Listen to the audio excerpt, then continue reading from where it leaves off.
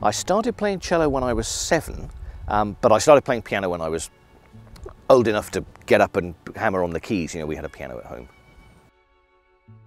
It would be really hard to pick out someone who, above all, has had the hugest impact on my musical life. I'm talking about really here, but I would say someone that I still think about every day as a kind of musical guide is the late Peter Norris, who was the director of music at the Menuhin School in the 80s when I was there. He was just a wonderful, profound, far-thinking musician who's like a kind of musical conscience, really, to me.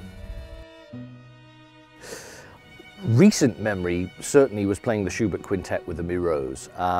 That was just such a special collaboration. We hit it off from the word go. We had jolly rehearsals, which is not a given for the Schubert Quintet, I can tell you, and beautiful sort of concentration and simplicity somehow in the concert. I really enjoyed that collaboration.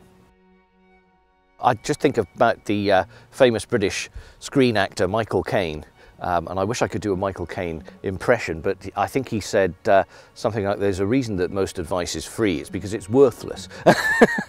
But, you know, there are lots of little pieces of advice that I can think of, but I think the most important thing that I try and think about every day I wake up is that I have to enjoy what I do. I have to enjoy what I do.